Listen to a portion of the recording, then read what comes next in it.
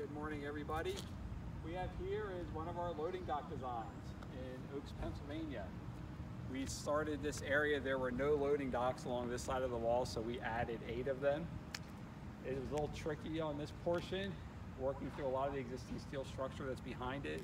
The loading docks weren't easily laid out, as well as site and grading issues to get the proper slope back to the loading dock for the trucks themselves. In addition, you'll notice that the concrete wall is pushed out from the building in front. As this was an existing building, we tried to work around the existing foundations that were there. That's why the wall is pushed out forward a little bit more.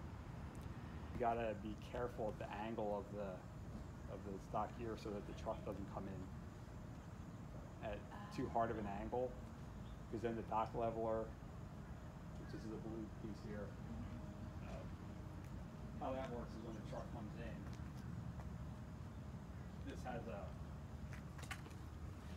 usually it's like a foot up or down they can move.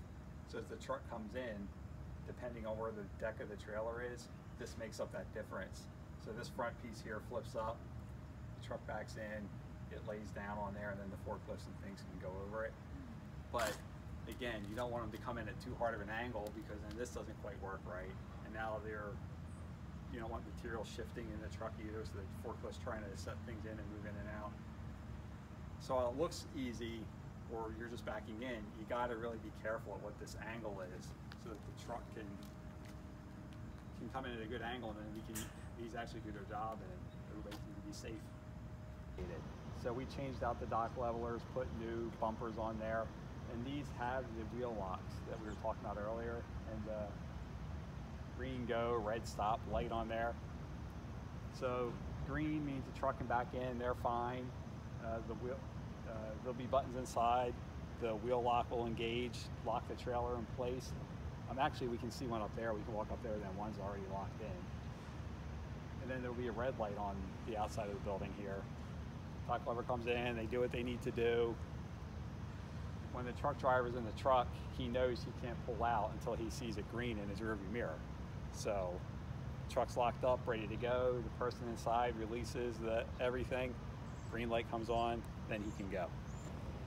And you can see these are the 12-foot on center, so they're definitely closer together than what we had on the other side.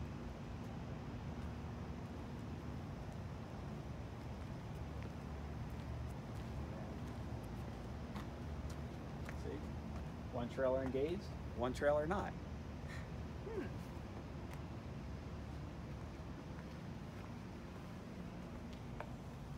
See if you get a view of the dock.